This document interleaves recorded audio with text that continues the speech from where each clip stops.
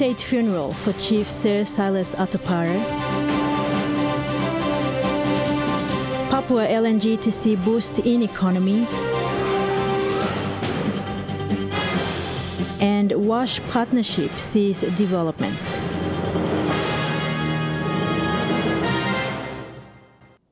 Hello and welcome. This is Tuesday's news. I'm Kilawani. Former Governor-General Chief Sir Silas Atopare was accorded a state funeral this morning.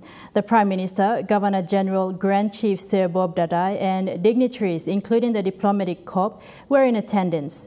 Family, friends and church members were also part of the small crowd that gathered at the Sir Hubert Murray Stadium to bid the chief farewell.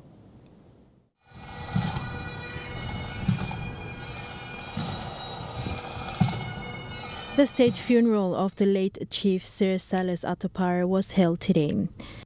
It was held in the presence of the Prime Minister, Grand Chief Sir Bob Dadai, Governor-General of PNG, and the PNG Defence Force Commander, Major General Gilbert Torpo, and other dignified guests, including the diplomatic corps. The funeral procession was led by the Wanigala SDA Church with their King's Witnessing Choir group, embracing this momentous occasion. The Prime Minister gave his address, followed by the Governor-General.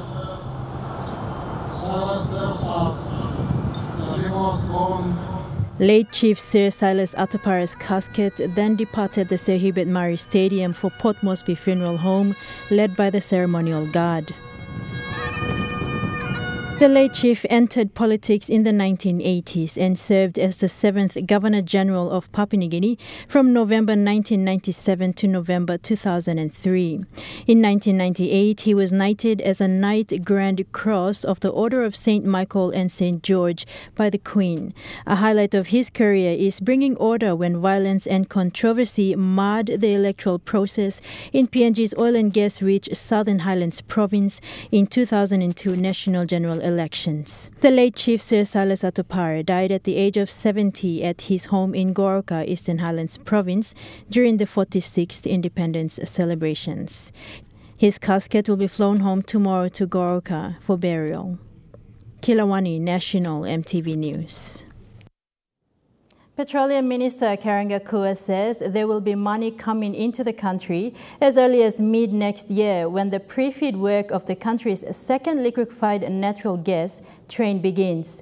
The government estimates the third LNG train, Pinyang, to come into construction towards the back end of the decade. Very good question. That's the kind of question that... The Petroleum Minister is confident the sector will help steer the economy on course in the not-too-distant future. In Papua, we might see some small early cash flows coming in by the middle of next year, 2022.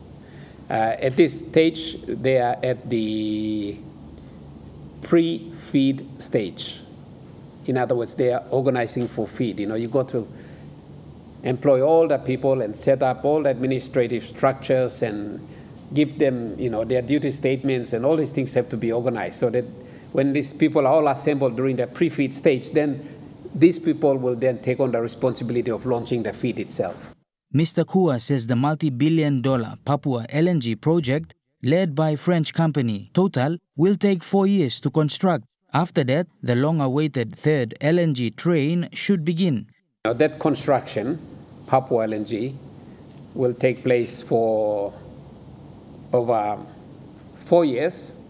So if they started in 2024, they will finish by around 2028 and immediately demobilize from Papua and go and crank up work in Pinyang.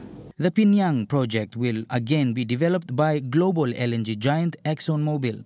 Some good days in front of us, starting around 2027, because you'll be picking up from the construction expenditures for the Papua and Pinyang, Papua at the tail end and Pinyang at the beginning, 2027, and dividends beginning to come through from PNG LNG. So there'll be like dual streams of cash flow coming in. However, legacy issues with the first still exists. PNG LNG, we are still in the process of paying back our loans our borrowings for the financing of our involvement, our equity in that project. So we expect that that will be paid up around about 2027. Could have been earlier, but for COVID and all that. The construction of the 2 new LNG projects hopes to bring in revenue that will boost the economy, similar to that of the US 19 billion kina PNG LNG project, which in its construction phase propelled growth in all sectors. As a result, the economy grew, evident in the 2012 national budget of 10.5 billion kina, the first past the 10 billion kina mark. Bradley Valenaki, National EMTV News. Meanwhile, the government is confident of signing the Pyongyang gas agreement with ExxonMobil by the end of this year. This follows the signing of 2 heads of agreement between the state and the developer. As per the recent meeting, parties have agreed for a state take of 63% in the project, the biggest of any extractive deal in the country's history. These heads of agreement are not a substitute for a gas agreement. They are not a substitute. The gas agreement, this is a commitment to conclude the gas agreement with the major targets being identified. Now that we've achieved that, we have to move forward to negotiate the actual gas agreement, and that will take place after the next 2 weeks. We've allowed for 2 weeks for parties to work out their final positions, and then negotiations will resume after 2 weeks to run that final mile to the conclusion of the actual draft of the gas agreement. More legal work still needs to be done before the reopening of the Porgera mine in Enga province. Prime Minister James Marape, after meeting with CEO of Barrick New Guinea Limited, Mark Bristow in the US, said there are some technical and legal outstanding matters that need to be sorted out before the mine reopens. EMTV News understands the commencement agreement is amongst the outstanding matters.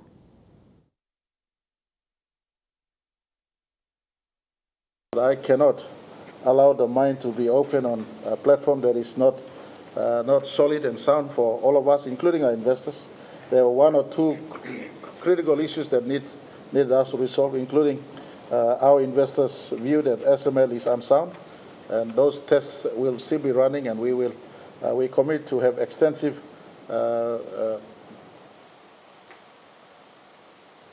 consultations in the month of October. And hopefully, as we go through, Mr. Bristow and his team will come in again around mid-October for us to have put final processing and final wedding together, so that hopefully towards the mid-October and the end of October, we should have a view on when Porgera should be open again. So those were the issues that we achieved. We just didn't went to the United Nations for our conversation. We targeted conservation of our forests, for people to pay for conservation of forests, and of course we went down to meet our investors in as far as resource projects were concerned. That's all from me. This is National EMTV News. More stories when we come back.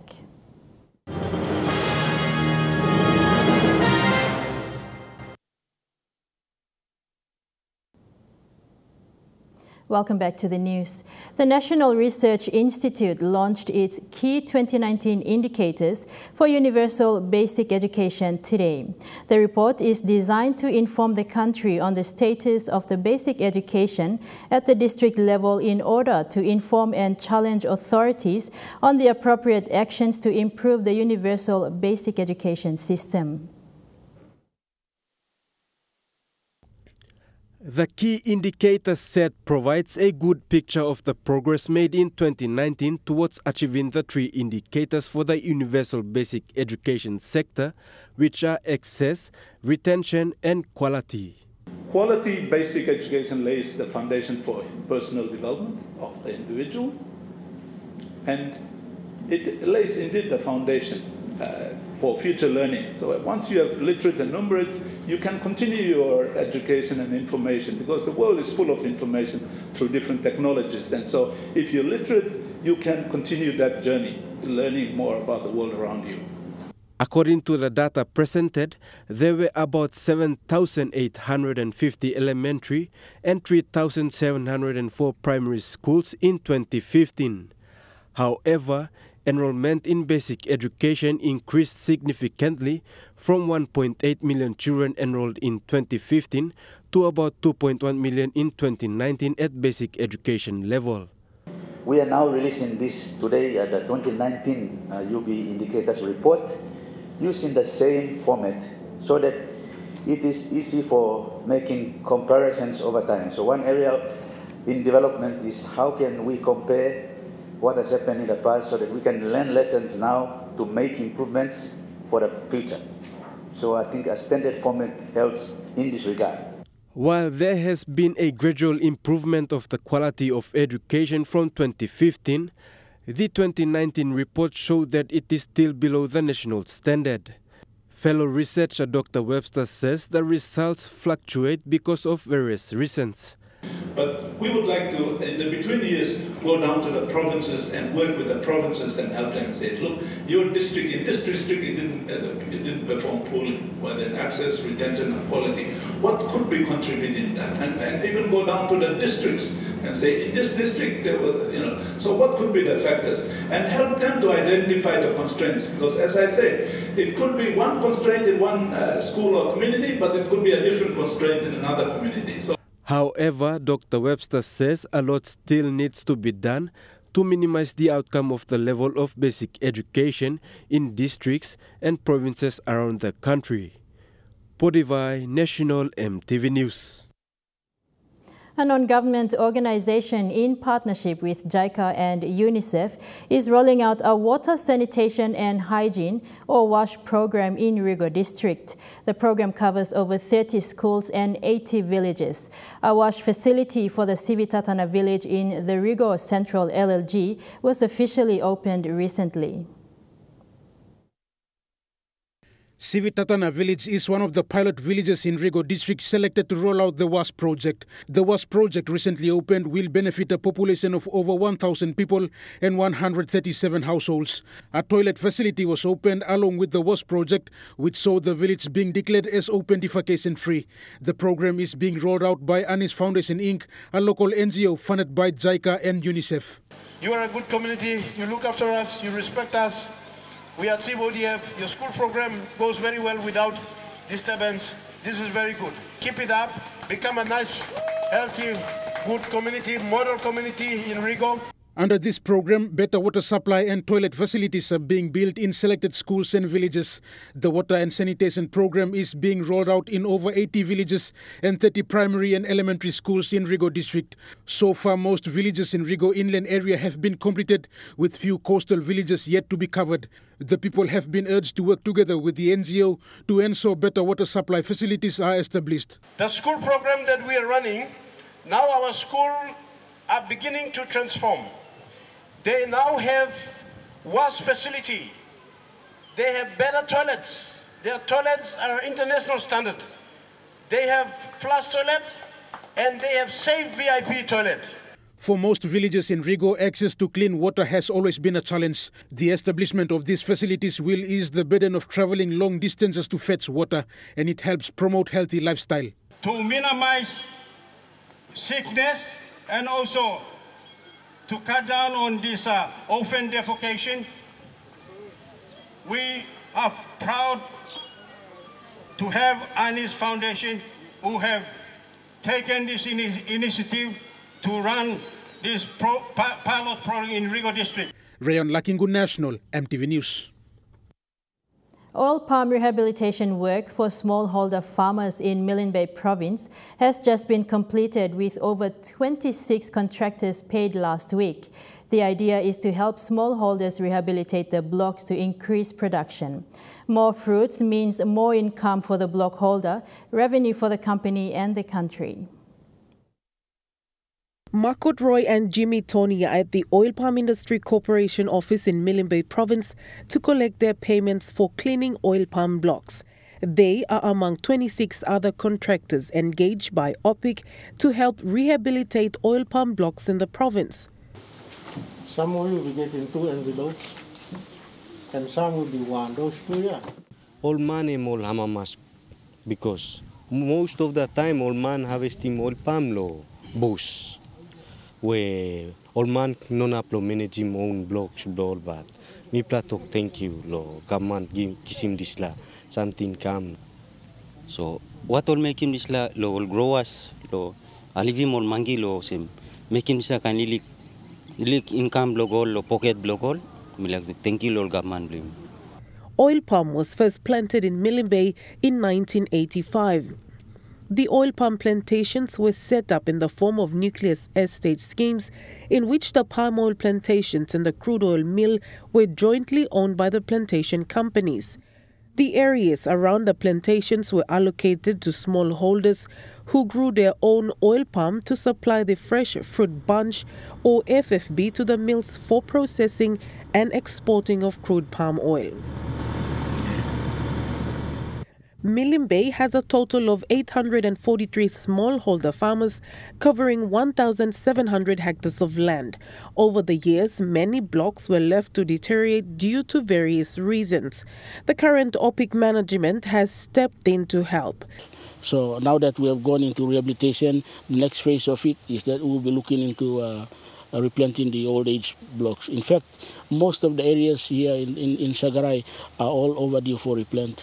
And we've spent almost around about 400,000 of that money in the Milne Bay project area. With the four different locations, we have done block rehabilitation.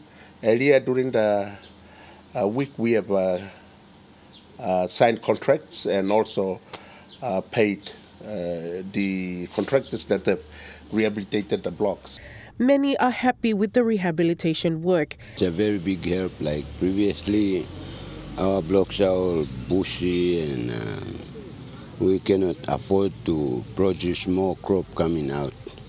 But as for now, our blocks are cleaned and now we can produce more crop coming out to the roadside. Very big help to us as people living in the rural places. Many of us, we don't have big oil palms or we don't own oil palm blocks. But when this kind of opportunities are given to us, it's like very, very big help. The PNG Oil Palm Industry Corporation was established by the PNG OPIC Act 1992 to replace a DPI and DAL smallholder oil palm extension service. Its core functions are to promote and encourage increased production of palm oil through provision of efficient extension services to smallholders, including pest and disease management, collect, record and compile vital data with regards to the industry, and consult, liaise and collaborate with the state and other agencies and authorities concerned or involved in the industry, including growers and the private sector. Shamed Poreambeb, National EMTV News. The Coconut Industry Corporation in Madang is trialling out the proper lining on the coconut farming systems. This is to ensure best production output for farmers. The coconut farming system is not new. It was practiced in the past, but without proper lining systems. Coconut farming system is a program that focuses on expanding income revenues on different crops that can be planted together with coconuts. At the Stewart Research Station, food crops like pineapples, sweet potato, rice, peanuts, and few other crops, including cash crops like vanilla, are being integrated with coconuts. That is the approach that we should encourage our coconut growing communities to take on board, because it is a type of system that is a two-way system. It gives back to the soil, it neutralizes or it gives back the good nutrition to the soil, especially in the crops such as peanuts and beans that can be planted into the available space. So that it gives the nutrients to the coconut, and also it increases the income where you can get from both crops at the same time. KIK believes it is important to have a farming system, as coconut uses only 20% of the land, while the other 80% of the land remains unused. The system helps farmers to plant other crops and increase the generated farm revenue. CFS is the program that concentrates or focuses on diversifying income-earning revenues on various crops that are being integrated with coconuts. A number of trainings on CFS were conducted at the station for farmers. Research Officer Sarah Jo explains how the system also tackles the issue of land scarcity and food security. Land is also becoming an issue, land shortage issue. So farming systems would be the only program that would address the land issue problem, because then you could have so many things or different crops growing in the same piece of land already. The farming system is only in Madang, and KIK is preparing to introduce the concept to other coconut growing provinces. Martha Louise, National EMTV News, Madang. And now looking at the NASFund market report, the kina closed unchanged at $0.2850 in the interbank market. At Bank South Pacific, your kina is buying $0.2775 $0.3769 Australian dollars, $0.2308 euro, and 30.17 Japanese yen. Looking at commodity prices at New York close, gold is trading lower, coffee closed lower, cocoa and copper closed higher, crude oil is trading higher, palm oil and copper closed higher. And on the stock market, the Dow Jones closed lower, the ASX 200 is trading lower, and the All Ordinaries is trading lower. You're watching EMTV News, more stories after the break.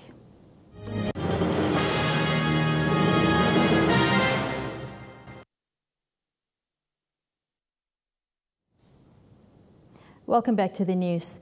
The Lae City Authority is utilizing different funding support programs to rehabilitate roads in the city.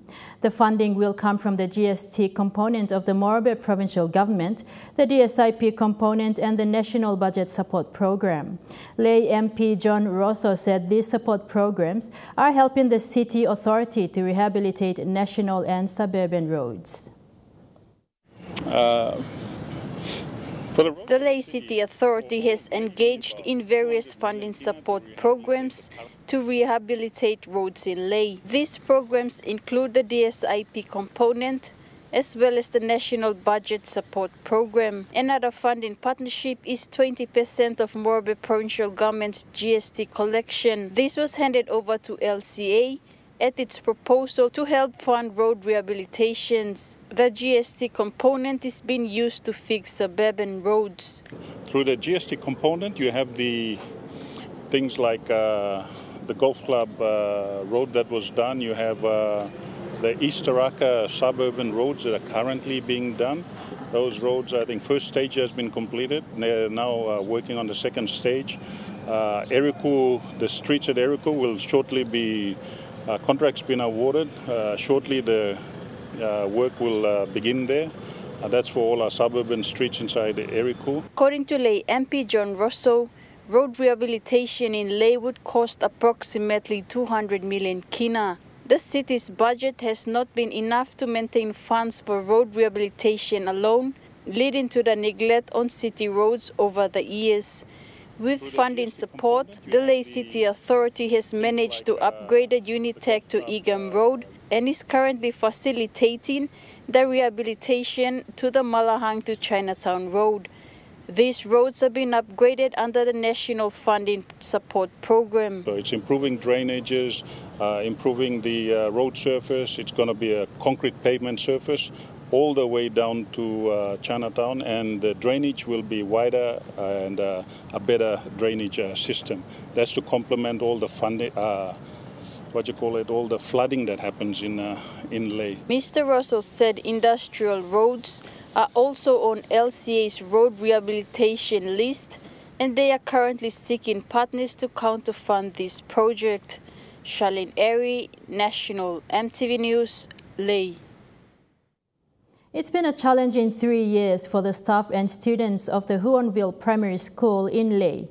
In 2018, more than 3 of the school's classroom buildings were condemned and teachers were forced to teach in makeshift classrooms. Head teacher Mr. Dairi Baru said, despite this, the school continued to function with the support of the board, teachers, parents and other stakeholders. On Friday, the school witnessed the opening of their new classroom buildings built with support from the Ley MP's office. This is the new Huonville Primary School's new 8-in-1 classroom building in Ley. Desks and chairs have been fitted, ready to cater for the grade 8 students who will start using the classrooms tomorrow. This comes as a relief as the school has been struggling with infrastructure over the past 3 years. The space in the building, in the classroom, in the rooms are big. It can cater more than 50 students. The Huonville Primary School is one of the oldest schools in Ley. In 2018, several of the school's classroom buildings were condemned by the fire service and the building board. The school was forced to close down and 1,400 students missed out on classes during that period. The board sought help from parents, teachers and business houses, including the district and provincial government. Within 5 weeks, makeshift classrooms were built and students returned to class while the school board continued to raise funds and sought help to build new classrooms. For the past 3 years, the school has been using these classrooms. It was a sad scenario where all 24 classrooms were demolished, where children were sent home. On Friday, the school witnessed the opening of their new classroom built with the support from the Ley MP's office, costing over 1 million kina. Ley MP John Rosso said this is part of the support given to help schools around the city. The City Authority Board has assisted with the 8-in-1 building. That is the start of the rehabilitation program of Huonville. Through district funding, through our member Honorable John Rosso, which now we can see that building up now. Mr. Baru commended his staff for their tireless efforts over the past 3 years and stated that the school plans to build more classrooms. Lucy Kopana, National EMTV News, Ley.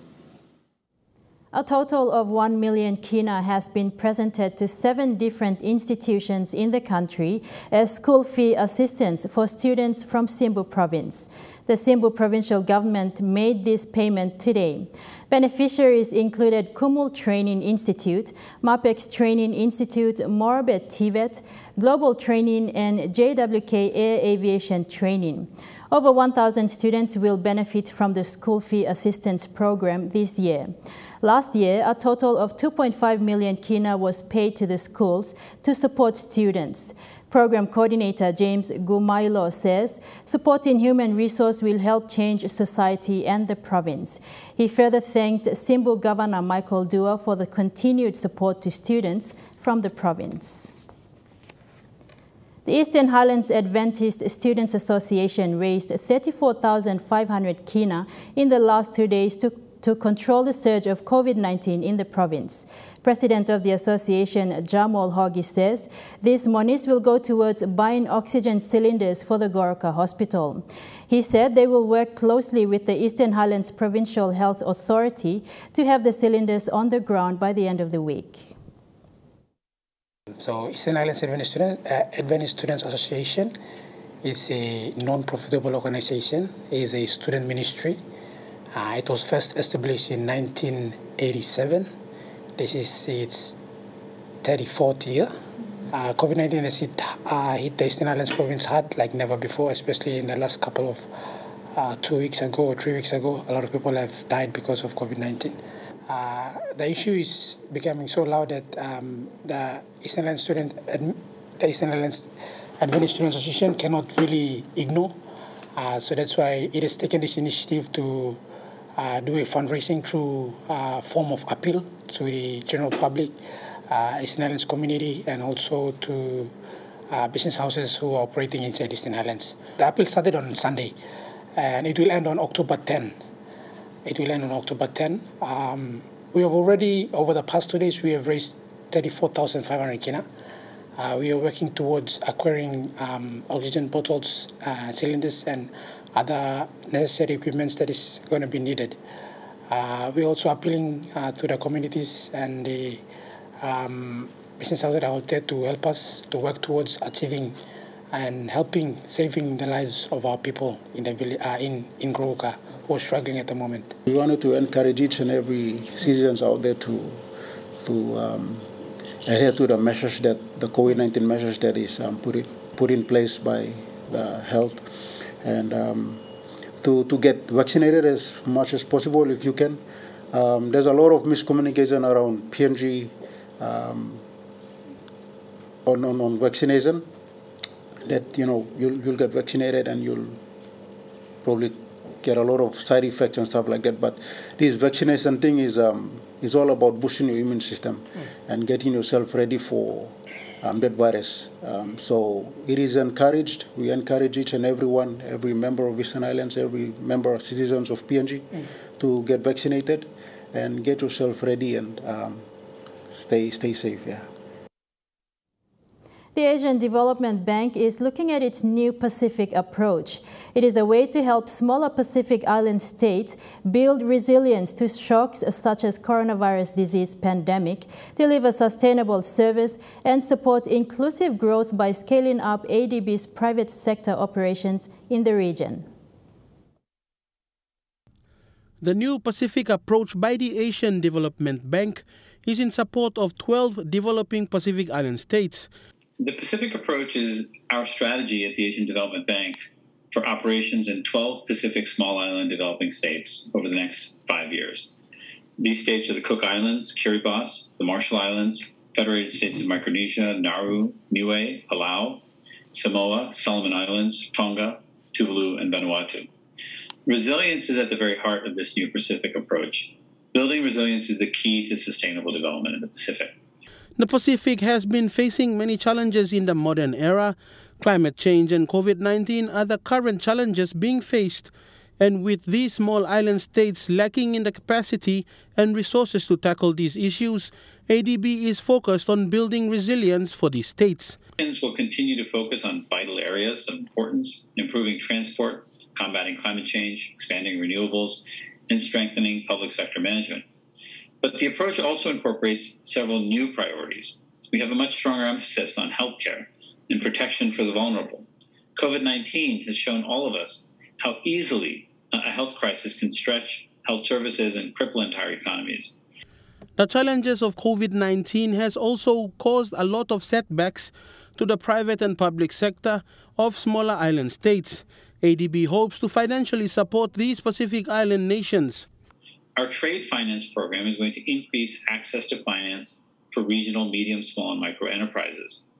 With the region still grappling with the health, social, and economic impact of the pandemic, the Pacific approach also has a stronger emphasis on healthcare services and social protection, as well as a new climate strategy for the region.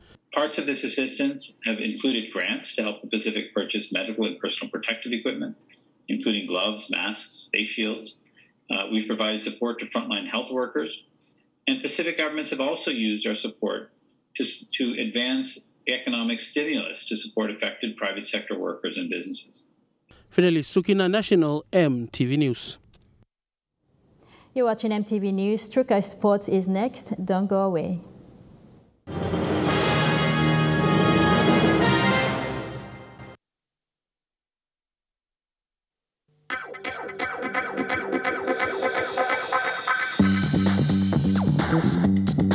Trukai Sports.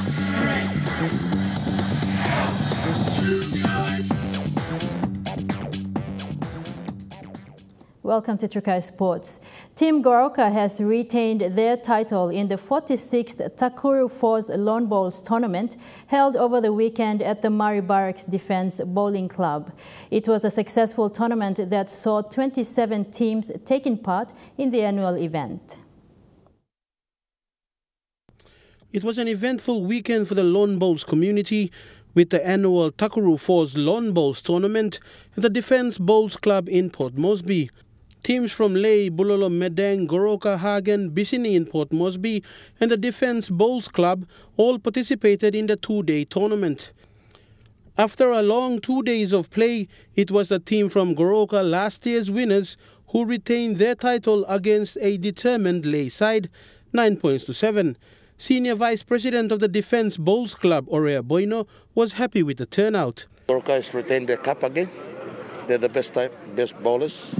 They've come down and represent themselves from their province.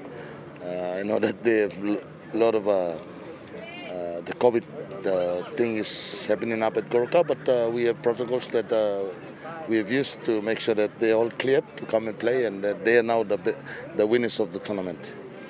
There was a COVID-19 lockdown in Goroka, Eastern Highlands Province, but the team was determined to make it to the tournament, and it proved to be a fruitful decision. We are the defending champions from Goroka Bowling Club, so we have to put up a team no matter what. That's why normally we bring in, like 4, 5 teams, 6 even. But this time around, the situation didn't allow, so maybe like team enough affordable to come, and we managed to bring in 2. The lone bowlers from Goroka managed to retain the title under some pressure, but they remained confident despite the challenge by other teams in the tournament. Who you are, what you do, you're champion or not, it's about concentrating your game, delivering your balls right, and getting it right, and you make it through. So I'm very proud of my team. The Defence Bowls Club was thankful that the tournament had the approval despite a ban on sporting events across the country due to COVID-19.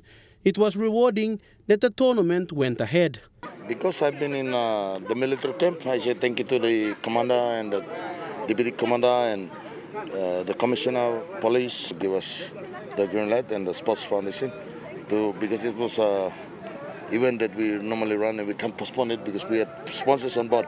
And I'd like to say thank you to Kumul Petroleum, the major sponsors. We have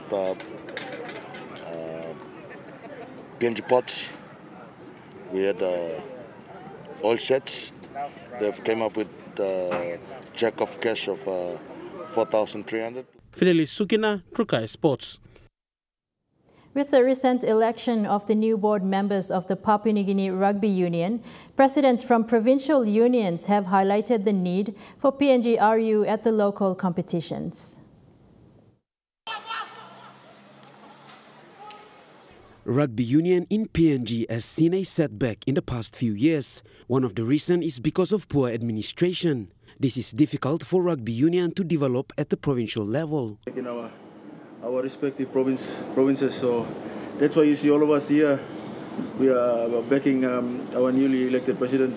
So we believe that through him, rugby can be reached out to the rural areas in Papua New Guinea. So that's our main focus. One of the key concerns raised by presidents from each province is for PNG-RU to make their presence known to small centres where the code of rugby union is played. This is vital to boost the sport in PNG.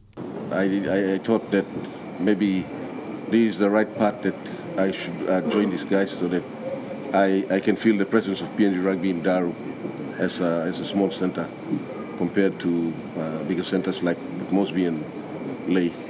COVID-19 has affected most sports activities in the country as well as the Oceania region. The new PNG-RU board members, led by President Paul Siwi, have been urged to utilize rugby union programs.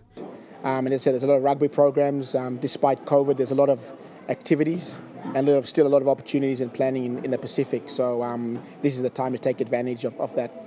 Suli, Trukai Sports. And that ends Trukai Sports. The weather report is next. All the details after the break. Trukai Sports.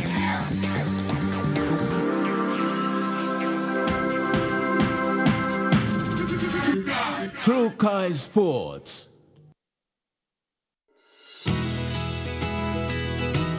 This weather update is proudly brought to you by MoniPlus. With you always. Looking at the regional weather forecast for tonight and tomorrow. Southern region, Port Moresby mostly fine, partly cloudy at times. Daru, mostly fine, partly cloudy. Kerma and Popondetta becoming cloudy with patchy rain at times. Alotau, fine, partly cloudy with possible showers by the morning. For the Mamasa region, Ley and Medang becoming cloudy with some overnight showers possible. Wewak and Vanimo, cloudy periods with brief morning showers. For the New Guinea Islands region, Lorengau becoming cloudy with chances of morning showers. Kavieng, easing rain showers, then partly cloudy morning. Kokopo and Rabaul, cloudy periods with some rain showers. Kimbe, cloudy with chances of morning showers. Buka, occasional rain showers and thunderstorms. For the Highlands region, all centers, cloudy periods with patchy rain, then morning fog.